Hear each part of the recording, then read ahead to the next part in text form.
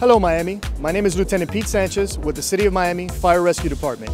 We're here at Memorial Weekend to offer you some safety tips both on sea and on land. The first tip we'd like to offer you is to always be sure that if you're going out on a boat, to have an experienced boating captain.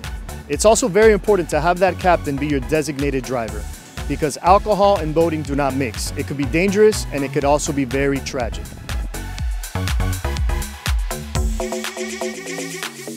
Another tip we'd like to offer you is if you're going on a boat, you must have a life jacket per person that is on your boat.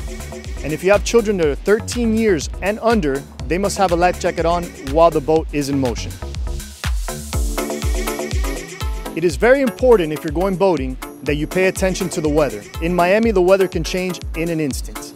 So please check the weather before you go out and make sure that if there is bad weather that is coming your way, please come inside. Do not risk it because that could be very dangerous.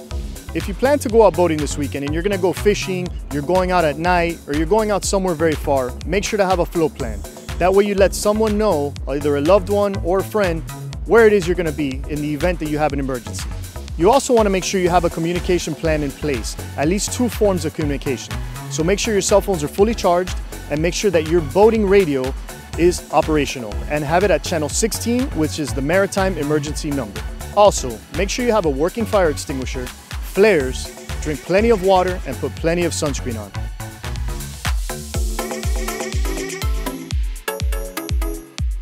If you're enjoying the weather this weekend and you plan to barbecue, always remember you cannot barbecue on a balcony. Please barbecue outside, away from anything that can catch fire. And if you're cooking inside, do not leave it unattended. Anything unattended can catch fire quickly and could become a very dangerous and tragic situation. Although this is a weekend of festivities and enjoying ourselves and having a good time, let's not forget the purpose of it, which is to remember all the veterans who lost their lives to protect ours. Thank you for your service.